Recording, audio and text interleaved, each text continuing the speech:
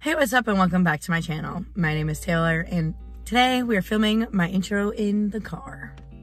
In today's video, we are finally setting up my sewing / craft / filming room.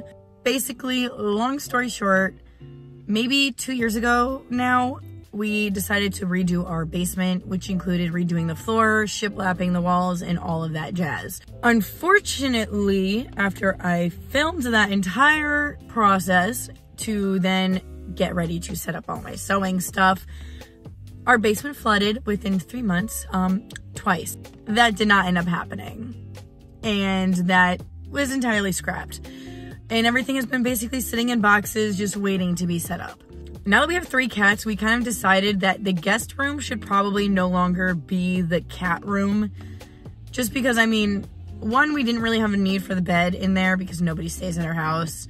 And also, the cats don't need the guest bedroom. They can have the entire basement, which is a much larger room for all of their stuff. Plus, I could get them more stuff because I like to spoil my cats. That's basically a long-winded way to explain that I'm moving all of my sewing stuff from the basement upstairs and all of the cat stuff from upstairs to the basement. Yeah, so that's what we're doing in today's video. If you'd like to continue to see this process, stay tuned because we're gonna get into that right now. So first things first, we have to get a good look at the before. As you can see, this room, now that the bed was removed, has basically been storage for literally anything, including our cat stuff. We removed the TV stand from the middle of the room and then obviously jumped right into building furniture to take up the space that we just created. First thing we decided to set up was my desk. It took a bit for me to decide exactly what type of desk I wanted because I have one currently for my computer that I got from Amazon that it's definitely been doing its job, but it's just not the most ideal desk in my opinion. Basically, I kind of wanted something I could sit at, but also stand at, so my solution was to get a standing desk. This one I got was fairly cheap, I think. I'm not really quite sure how expensive standing desks tend to go for, but it's automatic, meaning it plugs into the wall to control the height of the table, so I don't have to screw anything manually myself, which is very nice. At least this way, when I am cutting fabric, or if I want to stand while I'm doing something, I can, and I don't have to sacrifice my back in the process. Thankfully, Mark was able to help me put this together, as when it comes to certain things, such as this desk that's going to be holding things like my laptop or my sewing machines, it definitely needs to be built properly and sturdily, because the last thing I would like is for it to all fall apart while I'm filming a video. That would be actually the most embarrassing thing. Now that the desk is built, it is time to move on to the next project. It's a new day, and behind me, we are going to do a little DIY today. This is a lovely metal cabinet that I thrifted for probably about $8 this time last year. I did get it at like the end of the summer when we started living here, and I had plans of sanding it down and repainting it, which we attempted to do at the bottom, but sanding this thing is a bitch. That's like the easiest way to put it. Instead, I bought contact paper.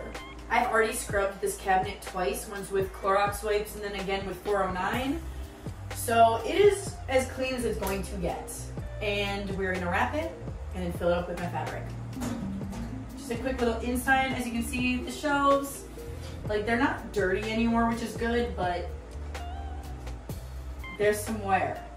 Lots of wear. I have some Amazon boxes I need to open and figure out what is my wrap. Oh, this feels like wallpaper. This might be a little bit better quality than I anticipated, honestly. This is kind of what it looks like. Let's get some hardware off and then we'll start to wrap this. So the hardware is officially off. The cabinets, they're here. I'm not doing anything with these. They're gonna stay the same. As for this, thankfully each door is bigger than the wrap itself, so I don't have to cut and hodgepodge anything together. And now we'll commence me attempting to, on 8x speed, wrap this cabinet. Some tips. I definitely would not start at the top, and I think, stop and say that at some point, but starting at the top how I did at first was causing wrinkles. So just get a card, and smooth them out. Okay, now that I have like about a third-ish, maybe a little bit more than almost half of the door wrapped, I just wanted to show. I actually ended up lifting this top lip off because it was creating a lot of creases and air bubbles, as you can see right in here. So right here is where the door opens. So I'm gonna worry about wrapping all that after. Oh, Shadow Boo. I caught her.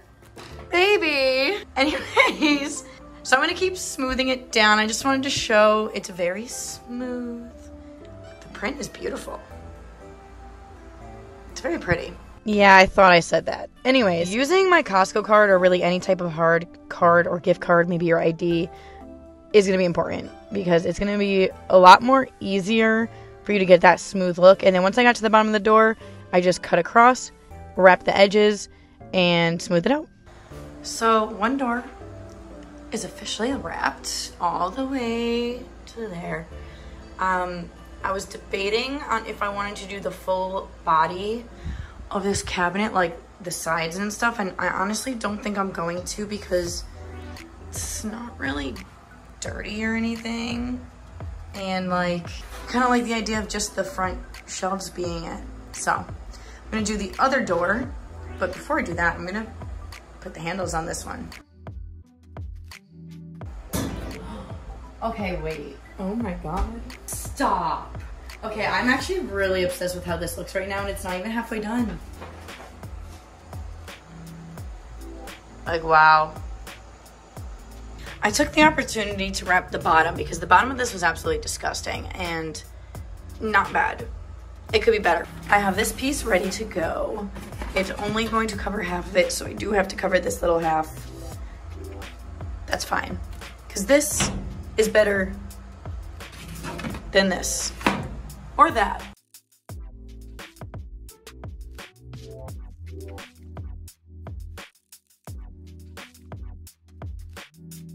Now that half of the shelf is done, I'm gonna do the rest. And next time you see me, I'm gonna be filling this thing. It is a new day. The cabinet is fully wrapped. So now our cabinet is fully wrapped. It is time for me to start filling it up with fabric.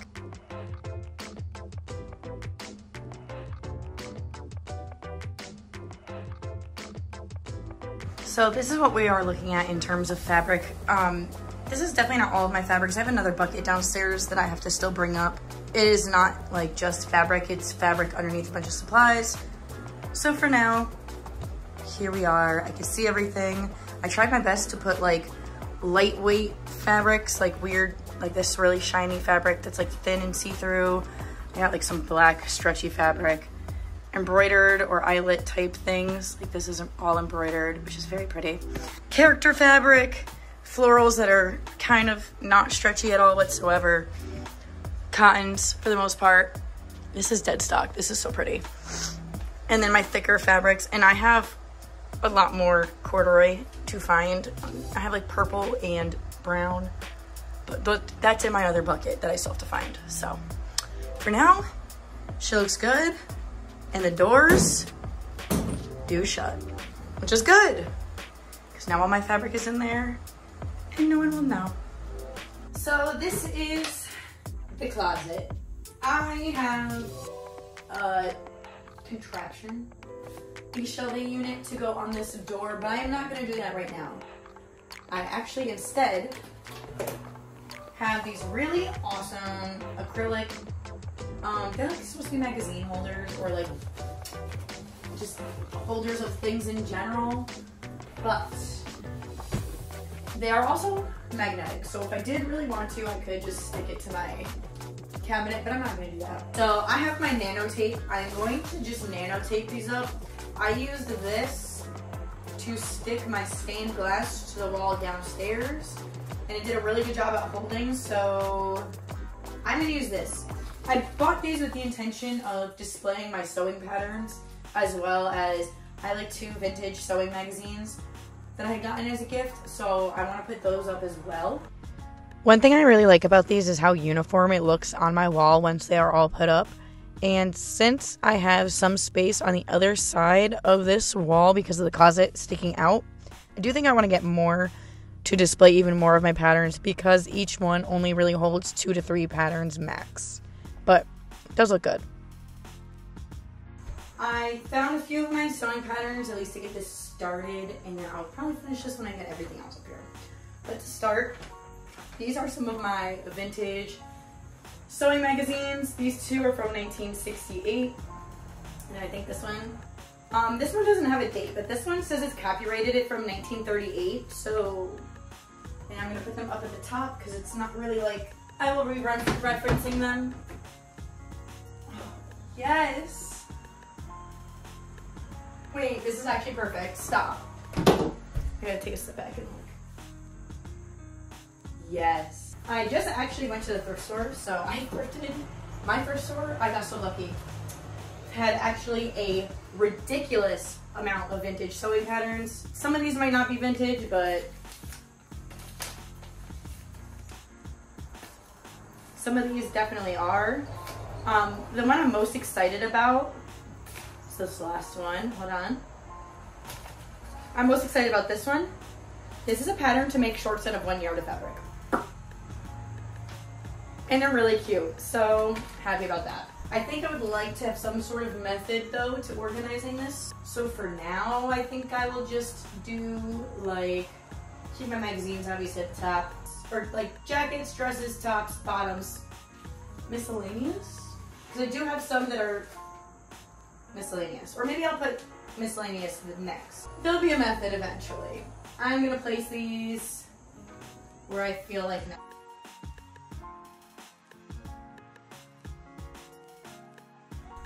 For some reason I can't find one of the sewing patterns that I literally had my hands on the other day, but I have some more. Some cargo pants bottoms. This one's really cool. I've never used it before. It's like to make a fairy dollhouse. I figured I could use this to make some cat houses. And then another jumper.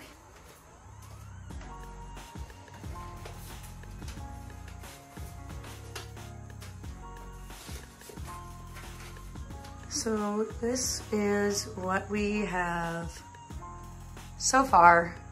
I think it looks awesome. I love it. And it makes me want to buy more of them because I have so many more patterns. Now is time for the last thing I have to kind of put together for now.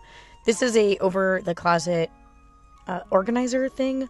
This is typically for pantries and stuff like that, but I bought it with the intention of putting things like my paints and other art items that I do have on it.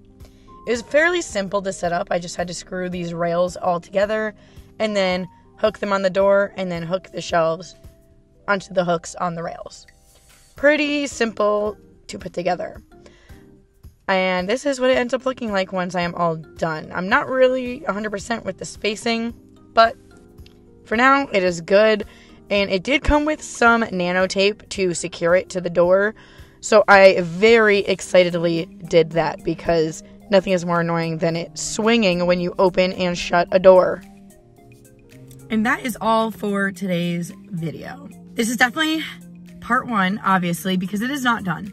And I do not want this video to be an hour or longer because I have a lot of stuff to get through. For now, we will leave this at part 1. I think part 2 will be more actually decorating and maybe a few things here or there for my organization.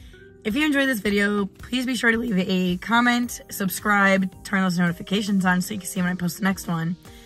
And as always, I hope you have a good rest of your day. Thank you so much for watching, and I'll see you in the next one. Bye!